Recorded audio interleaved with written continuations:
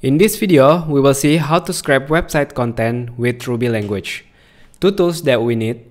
First, HTTP client to request the content. And second is HTML parser to parse the raw body. First, for the HTTP client, we have several options, but we will use the built-in Ruby Net HTTP package for this one. I will use Net HTTP, so we will require the Net HTTP package.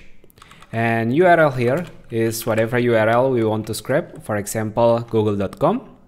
And now for the HTML parser, we could use Nokogiri, one of the most popular package to parse the HTML.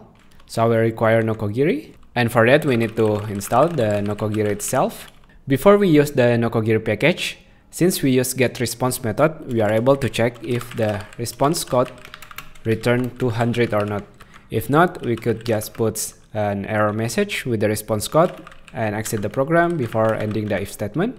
And now in the HTML parser, we could get parsed document with Nokogiri HTML method and passing the body from the response that we got here. When we print the doc itself by running our Ruby file name, you could see here, I get all the google.com parsed raw data. Now you can get the specific part from this parsed HTML. If you look at the Nokogiri package at GitHub, you could see they offer a method called CSS. It's not a CSS for styling, but rather to find any element or any nodes that we want in this raw data. In this sample, let's say we want to get any div that exists in this page. As you can see, it will print any div in this page. If we want to just get the content or the text, we can use the content attribute. Then it will print all the content each of this div. It might be not very useful for now. So let's take a look on a real example. Assume I want to tag all the subjects on this Web3 school site. First, what we need to do is see where your data located. For example, I have all what I need in this navigation. I will use in the browser inspect tool, then use the inspect element to see where they are located. Find a unique name, as unique as possible. For example,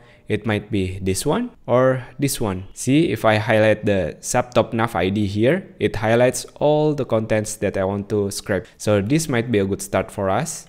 I will take the subtop nav and back to our text editor. Now the site I want to scrape is web3schools.com, and now I will get the ID of the subtop nav. So we will use a hashtag here, then get the content. Let's see what we have now. It did take all the content that we want, but we can clean it a little bit. All the content that I want to take is inside an A tag. So we can use the Nokogiri CSS method more specifically by appending A tag here. And let's run once again. Now I got all the data I want. I just need to space it nicely. So this is a simple real example of how you can scrape a content website with Ruby.